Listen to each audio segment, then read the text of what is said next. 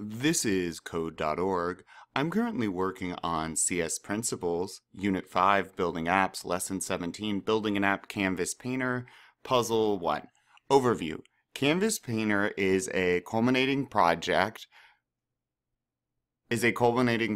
brings together processing arrays, functions with return values, and handling keystroke events. Oh, awesome, a bunch of stuff we've learned.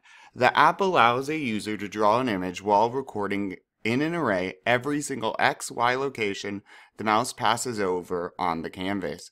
By processing this array in different ways, the image can be redrawn in different styles, like random, spray paint, and sketching. Yes, I'm excited. All right, let's see. Canvas, a user interface element to use. So Canvas is part of JavaScript. Well, it's not part of JavaScript. That was a dumb way to put it. But you can do a lot with it in JavaScript. Okay. Many of the games you'll see today on web are partly HTML5, are partly JavaScript.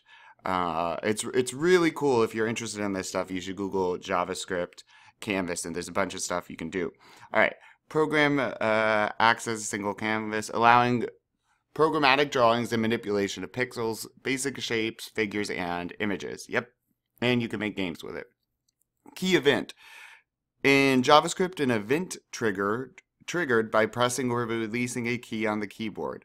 For example, key up, key down are event types you can specify.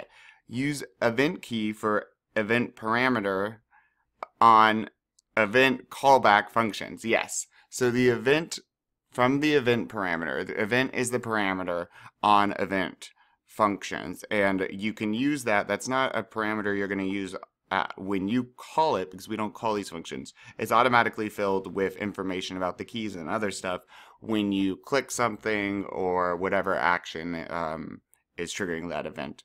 To figure out which key is pressed. Yep.